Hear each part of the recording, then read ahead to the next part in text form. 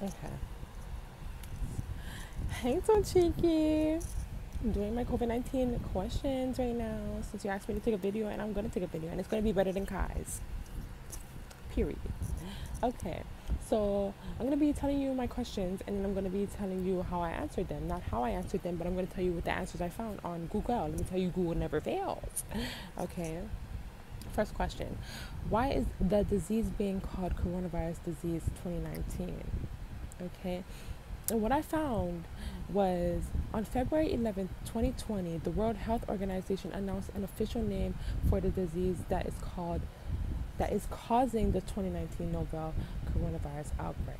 Okay. First identified in China. In I don't know how to say that, but Wuhan, China. Yeah. The new name for the disease is coronavirus disease 2019. As you can see, the question abbreviated as COVID-19. In COVID-19, the word for it for COVID-19 for a shorter term is KO, not KO but CO. That these are the short terms that I'm going to tell you. That stands CO stands for corona. VI stands for virus, and the D stands for disease. Okay, there it is. But yeah, yep. Okay, that was my question number one, and that was my answer to it.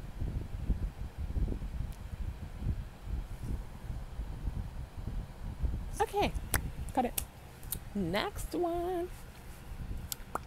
Okay, so my second question is, how does this coronavirus spread?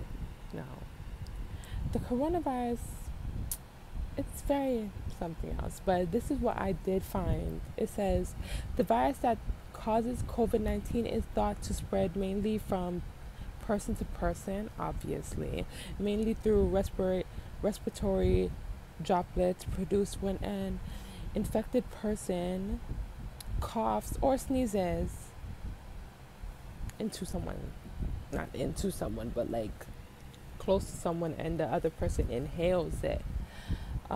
These droplets can land in the mouth, nose of other people who are nearby, or possibly being inhaled into the lungs. So that's why everyone, the government and the governor, wants us to stay inside and be 6 feet, at least 6 feet away from each other.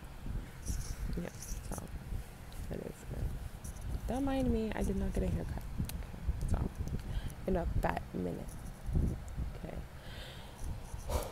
Oh, are you guys wondering what this is? It's my fluffy animal. I haven't thought of a name for it yet.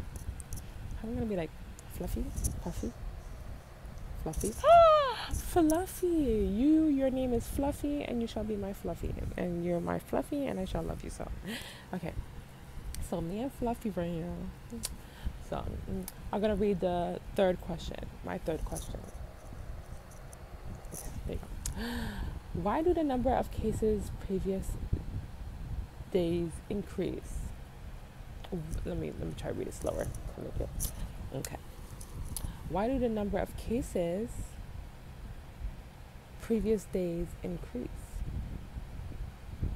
So basically what it's trying to say is, why do people like the number of reported people is less than the actual number of people who have the disease? That's what it's asking, if you are following along with me. So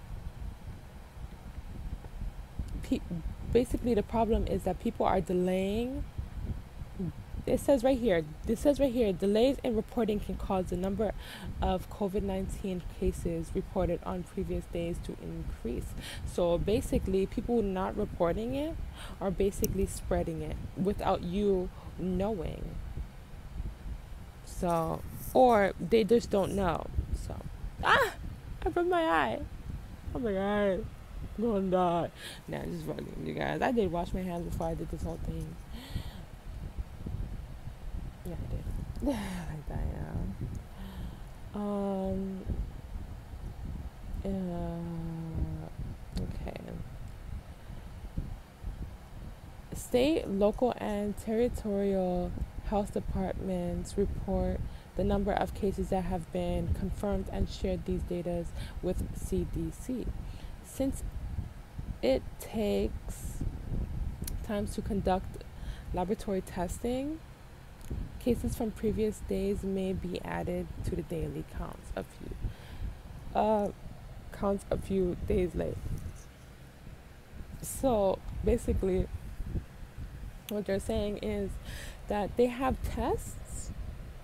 It just takes a long time for the test to be, the results to come in. So they just don't know if people, they don't know right away if people have the COVID-19 or not. So, yeah. Oh, nah. But,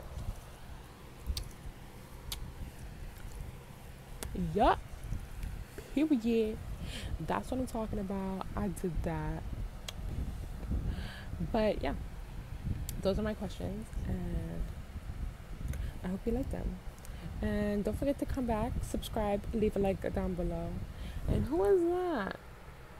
Oh my god. But don't be scared to come back to my channel and ask questions. Comment down below. What do you want my next video to be on? Till next time. Like that, y'all. Phobia.